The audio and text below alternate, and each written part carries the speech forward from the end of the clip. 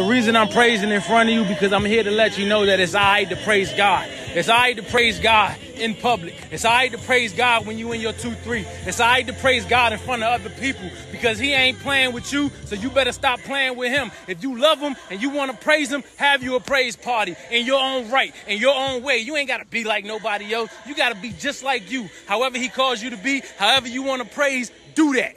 You feel me? So I praise when I'm in smoke. I praise when I'm in pain. I praise in the hard time because I know praise is what got me out of my hard time. You feel what I'm saying? Let's go, big dog. You got to praise him in your hardest times. When you're on your knees praying, when you're on your knees crying, when you don't see no way out, you got to praise him because praise is what you do.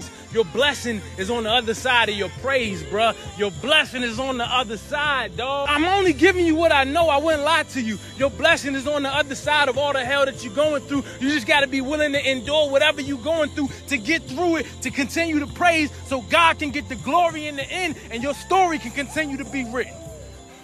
As it is written, so let it be done. Your story ain't over. Your life ain't over. You got a lot more to go. You got a lot more to do. So I can't have you throwing in the towel when you got all this untapped potential. You got untapped potential that you ain't tapped into yet because you ain't continue to fight through the storm. You got to continue to fight through and see what happens on the other side, dog. Come on.